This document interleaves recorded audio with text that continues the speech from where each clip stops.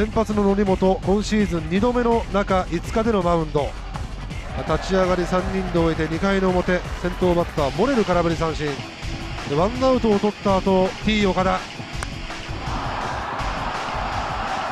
この当たりが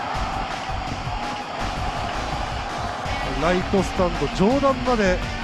T 岡田持っていきました。この T 岡田の一発で1点を先制した後、この後3連打で満塁、1番の西野、このタイムリーでランナー2人帰ってきます。ツーアウトから4連打、則本この回3点を失います。3回も則本ピリッとせず、ここもランナーをためて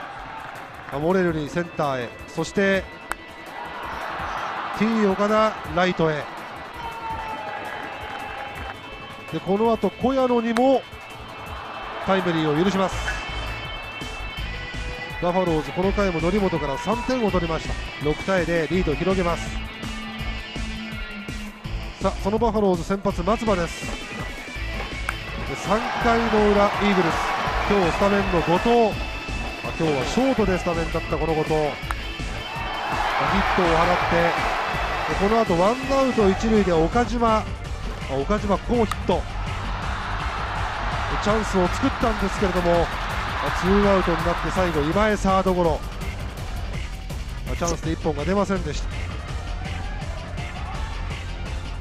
バファローズリードでゲーム4回です。この回はツーアウト満塁で小谷野、フルカウントから小谷野、センター松井一夫の上、スタートを切っていたランナー、一塁ランナーの T 岡田も帰ってきて3点を追加した後、ブランコにタイムリーで、これで10対0、大きくリードを広げます。